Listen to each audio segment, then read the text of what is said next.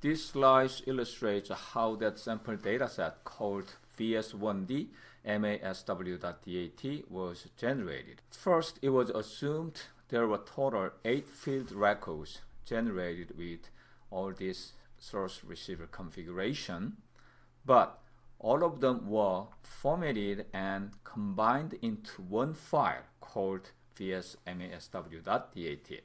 So whenever you import this sample dataset, you have to choose formatted seismic data, not SEG2 seismic data. And this shows source receiver configuration used to model individual field record included in the sample data. First, 24-channel receiver array stayed at the same place all the time, and this is channel number 1 location and channel number 24 location here. And there were total 4 different source offsets were used on this side, which is a forward shot because this is the channel number 1 location. And then another 4 different source offsets were assumed on the other side, which is reverse side of the receiver array.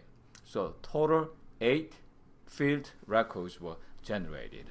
And this chart illustrates relative location of receivers and source for 8 different field records. And this table shows the summary of all that information.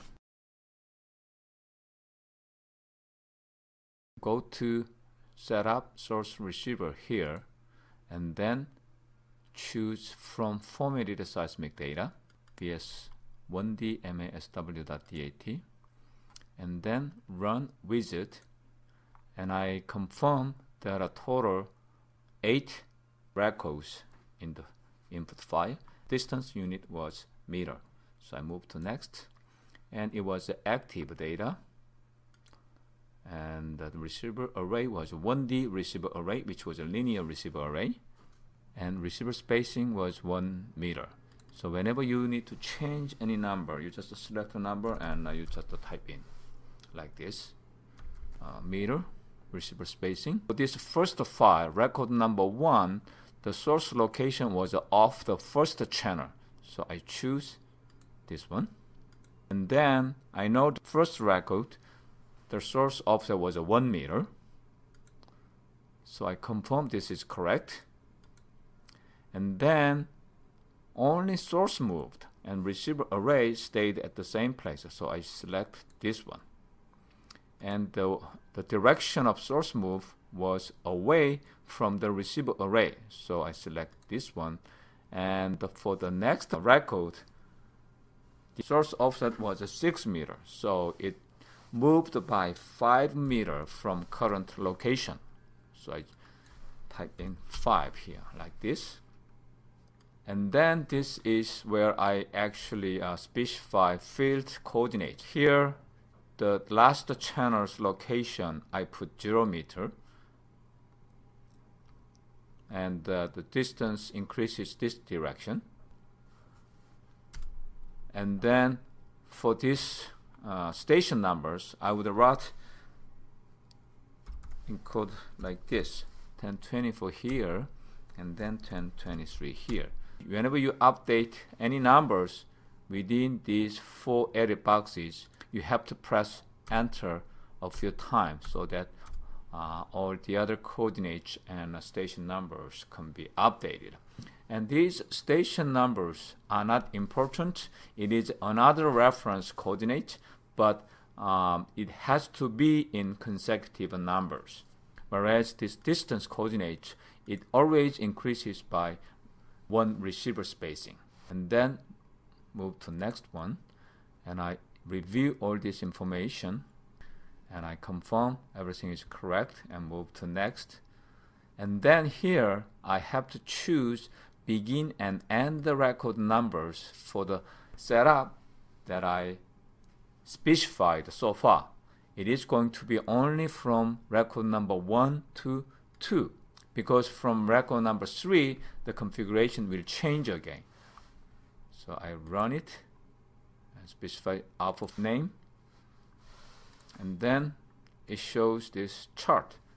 Here I confirm this is correct. This is the way I wanted to encode. So I close this one, and then it informs me to select next two records that I'm going to encode that setup. So it is going to be from record number 3 to 4, and then I go back to this location, and then still I'm on the forward side, so source is still of the first channel, so this is correct selection. And then I know the file record number 3, the source offset was a 12 meter, so I type in 12, and this is correct, and this is correct too. Only source moved, and source moved away from the receiver array, and by how much? Record number 3 had a source offset of 12 meter, and then next record number 4 had source offset of 24, so it moved by 12 meter like this. And this is a surface coordinate which should not change, so I confirm this is correct. I review this one and then run, and it shows me the chart again. This is the way I wanted to encode. So I close this one, and now I'm going to choose the next two records, which will be 5 and 6. And now I go back to location here, and now I know the source location for this record number 5 was off the last channel, so I have to select this one. Okay, and I know the file number 5, the source offset was 1 meter, so I type in 1. So I confirm this is correct, and I choose this one because only source moved, and source moved away from the receiver array, so I click this one. By how much? The next record, which will be record number 6, the source offset was a 6 meter. So from here, it moved by 5 meter like this. And now, this shows the coordinate flipped because I switched the source location. And this should be 23. That was the original coordination that I chose. So, and this should be 22. And the station number was correct. It started from 1001 at channel number 1. So this is correct. Now I run it. Now it shows this source locations on reverse side of the receiver array. This receiver array, the channel number 1 location is here on the right side. So I confirm this is correct. I close it, and now I choose the last two records of 7 and 8 like this, and go back to location. And it's of the source is still off the last channel. And I know for record number 7, the source offset was 12 meter. This is correct, and this is correct too. And away from the receiver array, it moved by how much? It moved another 12 meter like this. And this is the correct coordination that I selected at the beginning. So next, I review, and next, and run. So this is correct. This is the way I want it from the beginning. So this is the end of the source receiver setup for VS1D MASW.DAT. Now the program informs me the process will move to the next step, which is a dispersion image generation, and I click OK. And then I click Run Image Generation. So it generates dispersion images, and it's done. And now it will move to the second step of dispersion analysis, which is the extraction of dispersion curves from the generate the dispersion images. Now it tells me input file has a dispersion images for the same surface location, which is correct. Would you like to stack them? So I click yes.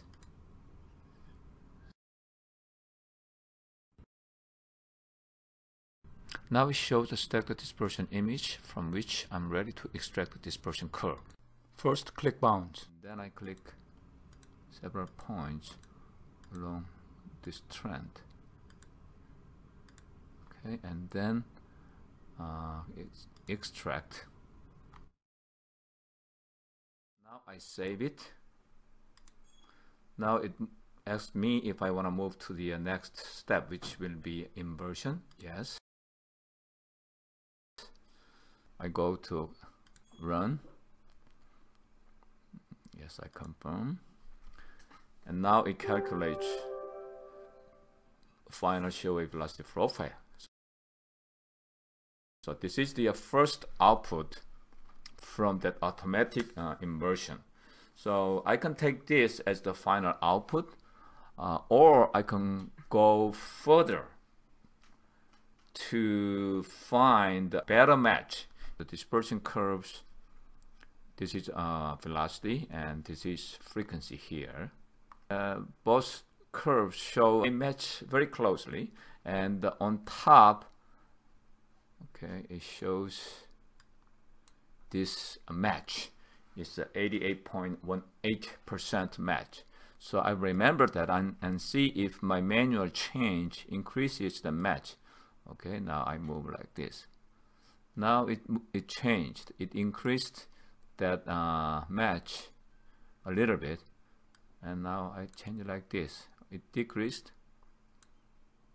It does not change. It decreased again, and so I move like this, and it keeps increasing now. Okay, decreased, and then I can actually run the automatic inversion again by going into here and run. Okay, it showed 87 like this. Probably this looks more realistic. So now I take this as my final output. So save here. I call it as a manual final output. Okay, now I'm done.